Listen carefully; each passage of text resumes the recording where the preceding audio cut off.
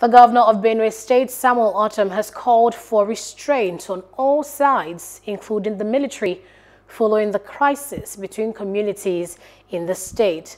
The governor, in a statement, said he has already directed leaders of the affected areas to ensure that weapons the bandits took away from the military were deployed to bring peace between the warring communities are returned without delay.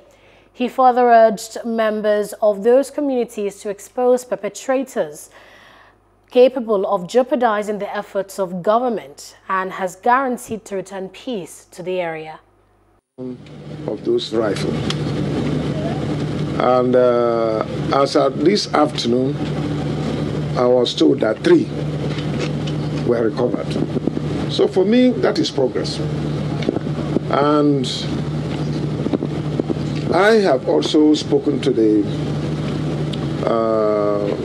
soldiers, and they also gave me assurance that no more destruction will go on.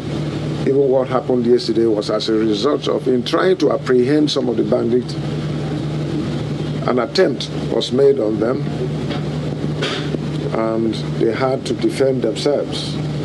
That is what I was told. But I appeal to them to know that innocent people are there, and they agreed with me. So far, I've not heard about anything like invasion compared to what happened yesterday. But why I have to let you know is the disturbing report that 70 people were killed and a number of houses destroyed. Yes, I'm aware that houses were destroyed, and that is the report I got from the chairman. I've not been there. And also the chairman told me that 4 people died in the course of this crisis. 2 of them were the bandits, which exchanged fire with the soldiers, and they were caught.